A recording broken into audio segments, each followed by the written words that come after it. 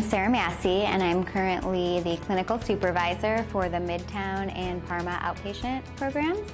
I've been with Catholic Charities just for over a year at this point. Full-time. Prior to that, I was doing groups in the residential facility. So we really take a person-centered approach, so it's going to depend on what an individual needs. So we start with assessment, help the person identify their needs, their strengths, their goals, and then figure out what interventions we have to be able to assist them. So then we identify a level of care for substance use treatment, and so that might be residential level of care to help them really get stable, achieve sobriety, and be ready to move on to the next steps, which is usually our outpatient programs, IOP, and then outpatient level treatment and aftercare. So we also are able to incorporate mental health treatment for them and address those needs. We have psychiatric services and mental health treatment providers who are able to address any emotional dysregulation concerns or general mental health issues that they might have going on along with their substance use.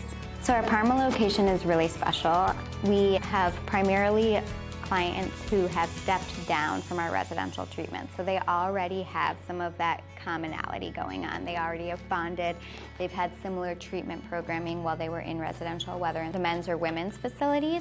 And so they already have gotten that base. So they're coming to us understanding the values that Catholic Charities has for our services, being treated very well from our residential staff, getting again that foundation. So by the time they get to us and our outpatient programs, they already have a solid foundation built, and we're able to really just help them grow exponentially. My name is Dan Schmidt. I am a therapist here at Matt Talbot, substance use disorder and mental health. Those two things can go hand in glove. Most of us on the staff here have an educational background that enables us to address both of those things. And the research continues to tell us time and time again that clients' interests are best served if those two things are addressed simultaneously. There are people who have kept in touch with me over the years and since they've left here, and that's very gratifying for me. This gentleman was on probation.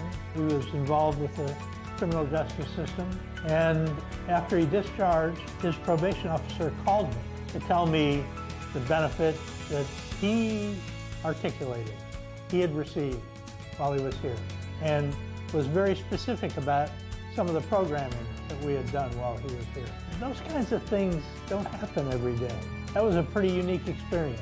I think the fact that we just meet people where they are and really take the time to figure out what are the barriers, what are your strengths, what are your protective factors, and how can we make all of this work together to move you forward to the goals that you've identified. Our programs, though, I really believe, look at the whole person.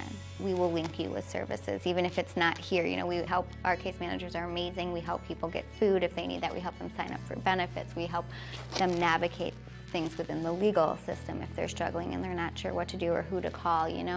I think that that makes a big difference, and then being able to get your mental health care, your substance use treatment here, being able to have safe people to ask questions with the group, because we keep the group a safe space, so you have peers and then you also have the clinical staff to be able to go to.